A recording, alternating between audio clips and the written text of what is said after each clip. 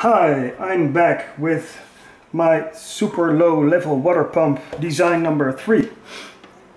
And this is it. This time I used 4 screws. It's still got the 3 filed off points to make it go even deeper and lower than when you buy the pump. And now it's got these 3 clamps that I made of 3 nuts and bolts. I soldered the bolts to the little corners, hooks, don't know what you call it. And let's see what it does. This way I can adjust it to go really deep and be very level with the floor. Okay. This place is becoming really wet and messy because my hose is a little too long, but I didn't cut it because my hose are expensive and it sucks really well.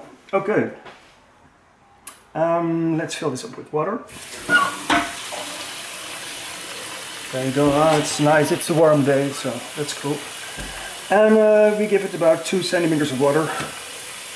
That should be enough. And now I will start the pump. With this, I have this. It's a 9 volts adapter, what's it called? Yeah, transformer, DC. So I will not electrocute myself. And let's fire her up now. It's not working. Oh, wait. There you go. Suck! Yeah, that's working really great. Now, it's going to suck at a very deep level till the sink is absolutely dry. Wow, look at that.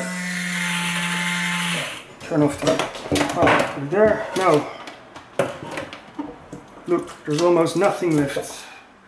So, I hope you enjoyed my 3rd design of my low-level water pump. Thank you for watching, and I hope this inspired you to make something of your own. Bye bye.